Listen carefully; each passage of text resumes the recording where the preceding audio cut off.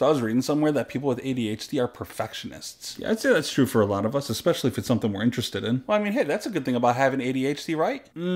What? It's not? No, not really. I don't understand. How's that a bad thing? We sort of have this tendency to set these expectations for ourselves that are unrealistically high and unattainable. Oh. Yeah, so half the time after we set these expectations, we'll think through what it'll take to reach those expectations, but instead we end up mentally overwhelmed to the point that we lose all motivation and then we struggle to find where to even begin with anything. Well, that sucks, but that's not for everything. I've seen you do a lot of great things. Well, right. I mean, I'm not saying that I haven't done great things. There's plenty of things that I've been able to hyper-focus on and push my way through. I'm just saying that, like, it doesn't change the fact that I still had set my personal expectations way too high. See, I guess I just don't understand what's bad about that, especially if other people are happy with what you're accomplishing. Well, it's bad because I'm not happy with it. I didn't reach my own expectations. So then why do you stop? Why don't you keep chipping away at it? Are you running out of time or mental energy? I mean, sometimes, but look, I could have all the time and mental energy in the world and it's not going to change anything. I become so much of a perfectionist that I never feel that I did as good as I wanted to do. It's like no matter how close I get to that goal, the goal just seems to keep getting higher and further out of reach. It's like you're sabotaging yourself, but it's out of your control. Right. So most of the time when I complete something, even if I do it very well, I don't get a full sense of accomplishment after finishing it. I'm more likely to get a short-lived mild sense of relief that it's done well for other people, but then that's followed by disappointment because I'll keep thinking about all the ways I could have made it even better. It sounds like imposter syndrome. Exactly. It's a comorbidity of ADHD and I haven't figured out how to overcome it. Well, look, for what it's worth, even though I can't see these internal obstacles that you have to work around, on the outside, I can see how hard you always try, and I think you do an amazing job.